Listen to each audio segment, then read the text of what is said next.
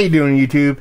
Matt Massive Beer Reviews, back with yet another review. A little bit of barrel-aged hopeful goodness from Monday Night Brewing in the form of their Situational Ethics. This be a Honey Imperial Stout Asian Apple Brandy barrels. One of my favorite barrels of all time. I have high hopes for this, so hopefully this does not double knots show and prove. It's a Stout Asian Apple Brandy barrels with honey and vanilla added. Vintage number 1. So let's dive into this sucker, see what she's got. Monday Night Brewing. I got my fair share of stuff from these guys. I had 3 bottles of Stout actually show up today. I'm kind of pumped. Came with a card. They always send a card. Aaron Williams from Monday Night is quite personable when he comes to sending out beers, and kind of felt bad a little bit. He's like, hey man, haven't seen a beer review in a while. You know, shit happens. Actually, what happened was I think the last 2 beers they sent me were beers that I reviewed previously. So I don't re-review stuff, so I kind of feel bad about that. But it is what it is. Anyway, we're going to see what's what with this. Does it have anything else on here? Situational Ethics is a series of decadent Imperial Stouts, each aged in a different barrel. This bottle is an apple brandy barrel, aged version with fresh metal foam, honey, and vanilla beans added. 55 to 60, it's probably right around there. And it is a paltry 13.8% alcohol by volume. Label-wise, one of the best textured labels in the history of mankind. I've talked about it ad nauseum when it comes to their labels. It's like super linen labels. And their artwork's cool. This is like a weird kind of like Winnie the Pooh, kind of crazy, like digging in my honey pot kind of thing going on there. So it's very much like Brian Froudy kind of artwork, so I can get down with that. And as far as that goes, proper glassware. Look at me.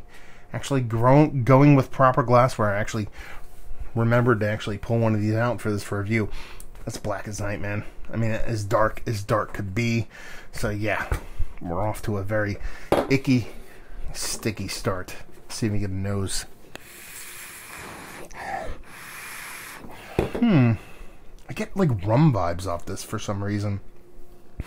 It could be that combination of that vanilla and I got it all over my nose, by the way. The combination of that vanilla and those adjuncts in there kind of come together, but I get more of like a kind of a rum vibe off it. No, that's not a bad thing by any stretch of imagination. Yeah, vanilla, it's weird. There's something so, like, recognizable about the nose that I just can't pinpoint, and I don't know what it is. You definitely get that spirit character in there. So you get in spirit, subtle barrel, nothing too bittering, but just a little bit of oakiness, a little bit of charriness, nothing too crazy. The vanilla comes through, but not in an overt kind of, like, super vanilla way. It's more of kind of like a barrel character, kind of cranked to the 9 kind of vanilla, which I really appreciate. And that honey, maybe that's that honey that's kind of just bringing that added component to it. That's probably it. You're spilling everything everywhere in this thing. That's what happens when you over pour during your reviews, by the way. Yeah, it's probably it.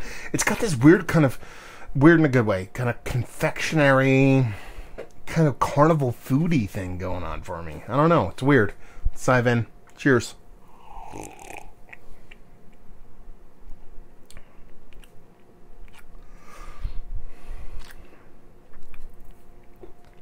That's danger juice. I still don't know what that flavor is. Listen, let's kind of walk it back and just talk about the beer and try not to fixate on what I can't think of. Nice mouthfeel. It's not thick, not thin. Some are floating in the middle. More kind of like a weird kind of Imperial Porter vibe. Like a, not even weird, just an Imperial Porter vibe more than a Stout vibe. I kind of dig that, to be perfectly honest with you.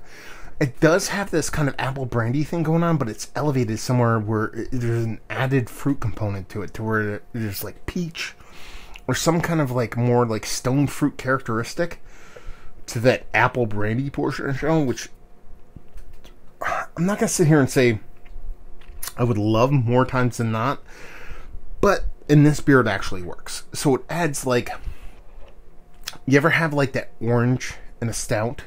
So you have that orange stout kind of thing going on. Think of that, but more of like a peach kind of vibe. Again, there's no peaches in this, but this is the way it comes off for me. I'm guessing that combination of honey and vanilla is what really is kind of making that work. And you're like, okay, asshole, honey and vanilla. How does that actually equate to a peach? I don't know, but it kind of, that's where I think it equates. So that's where I'm going to land with it.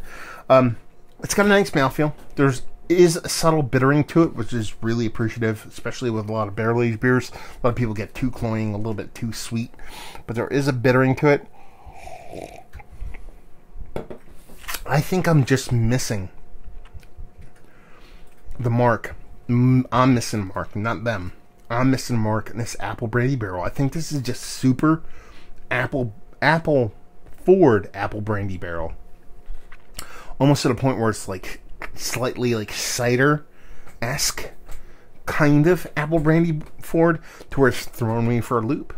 And I think that's where I'm kind of thinking I'm getting a little bit of peach here. I'm getting a little bit of that there. I think it's just that kind of apple cider, apple brandy forward. And I'm not used to that in a lot of darker beers. Typically, when you're talking about apple brandy in a barrel, you know, or an apple brandy barrel aged beer is what I should say, you're getting like this kind of brandy spirit that might give you a little bit of apple brandy vibes. This is by far and away the more apple brandy forward barrel beer that I've ever had, to the point where it's kind of making me second guess everything I'm tasting in a beer. Not in a negative way. Everything's super tasty. There's nothing negative about the beer in the grand scheme of things. If you're going to call it an Imperial Stout, it comes off more like a porter. We could sit here and bitch and moan, but I actually like that mouthfeel more than a super thick kind of Imperial Stout, so that is not a negative for me. It's that how aggressive the apple brandy portion of the barrel is not a negative. It's more so that I'm not used to it, so it's kind of taking me back a little bit, and I think that's fun. When you get new flavors, or more aggressive flavors in a very digestible way, because, you know, you can have a lot of spirit barrel forward beers. You can have a little too forward barrel character in beers where it's a little too aggressive and kind of off-puts you about the beer. I like this. I don't know what it is, man. It's kind of like fucking me up a little bit in a very fun way. I don't know what else to say.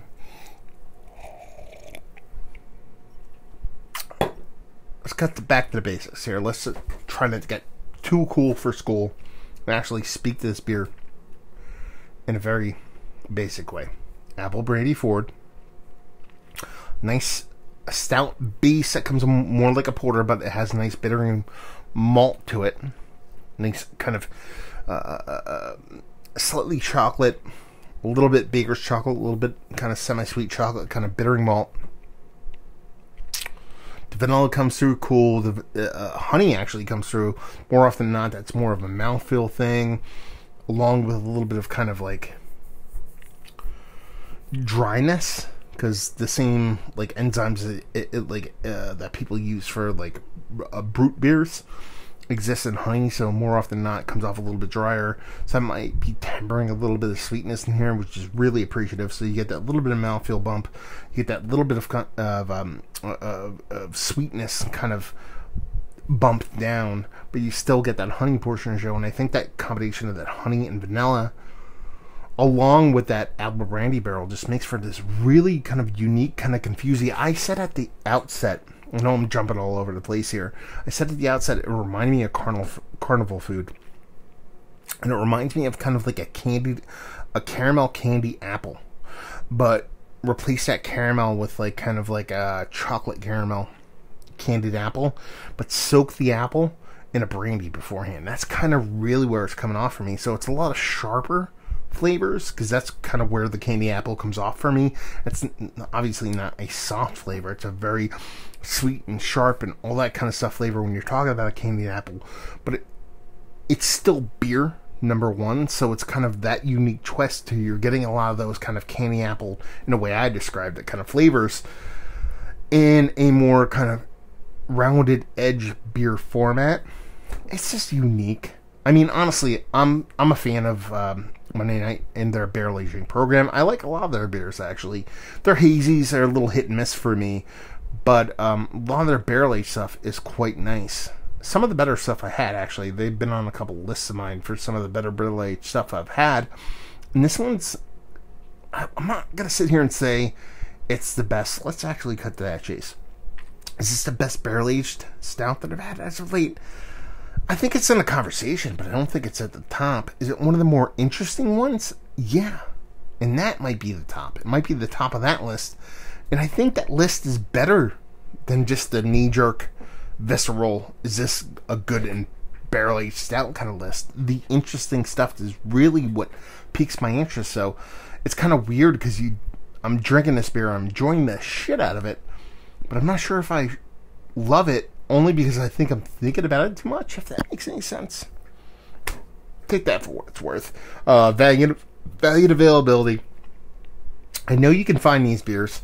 I actually don't know the price point, so that's a little poopy of me. But if anybody out there actually knows the price point of their stuff, I don't think it's too poopy. I know a couple of people have actually told me the price points of this stuff, because you actually get them from place to place, but it is what it is. So let me know and leave you with if you like what we like this. If you like apple brandy, I mean, that is number one on your list. If you like legitimate apple brandy, not that you like apple brandy barrel-aged beer, if you actually like apple brandy in general and you like big Imperial stouts, I think this is probably the closest kind of merge of those two while still staying beer in a very fun way. So if you dig those things, apple brandy, barrel-aged Imperial stouts, I think this is going to really do you. Or if you like interesting beer, I mean, this is kind of where this one lies for me. I'm kind of excited to dive in the other two they sent, because this one is showing a very fun kind of pattern when it comes to the way the barrel shows up and the way the adjuncts work. So yeah, if you like interesting beer, you'll like this beer.